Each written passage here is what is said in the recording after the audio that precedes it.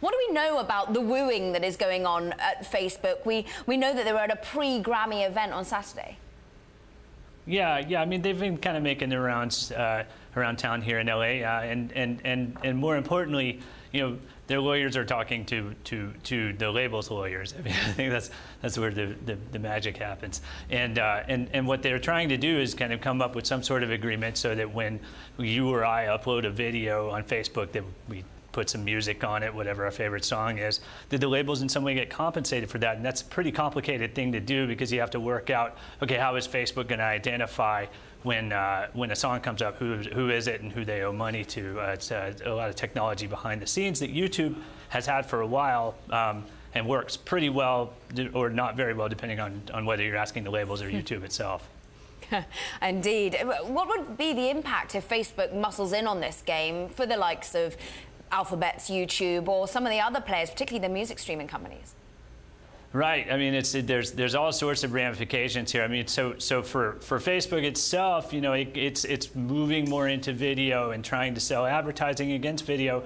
And we don't necessarily think about music as video, because obviously you listen to it. But if you think about the most popular way to listen to music right now, it's YouTube. You know, you and I think of a song and want to hear it, and then the first thing we do is punch it in, and up comes a YouTube video, right? So Facebook kind of wants to horn in on some of that demand. And if it does that successfully, then it is a real alternative to YouTube. And so, you know, in the big battle between those two heavyweights, this becomes another front. For the music labels, of course, this does create another stream of revenue for them, besides what they get from YouTube, and it helps them put some pressure on YouTube. You know, all these labels have deals with YouTube as well, and they all have sort of rules about how they govern the copyrights, and so this gives them something to whack YouTube with. For the streaming companies, you know, they've been kind of the story of success for the music industry, and they've actually helped the music industry, helped the record labels grow for the first time in a long time.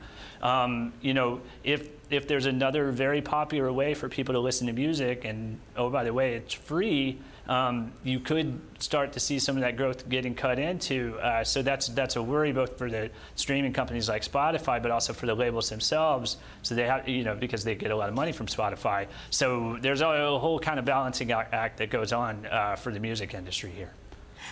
And the music industry, the labels, perhaps might be rather pleased by who Facebook's been hiring. Yeah. As a matter of fact, I mean, Facebook's made a couple of key hires, you know, through not just the music portion, but also the video portion. And I think there's some sense that you know, that's how you make a kind of tangible, you know, motion to say, look, we're listening, and we're in this for the long haul. And just exploring a little bit about what you mentioned of Facebook's own original content. They're wanting to get into video, they're wanting to get into their own content. What are some of the roadblocks potentially that could come across by getting into this act? Sure. Well, of course, like I mentioned earlier, you have to have the right technology to be able to recognize, okay, someone has just uploaded something that is copyrighted. What do I do with it? So that's the first thing, and that's not easy technology to do. And like I said, the labels aren't, you know, always pleased with how YouTube's works, although YouTube says it works very well. So you've got that. Facebook right now is, you know, it's a scrolling news feed, right? We all use it, and it goes through, you know, here's your friend's baby pictures, blah blah blah. Here's a video from somebody who's mad about the president, whatever.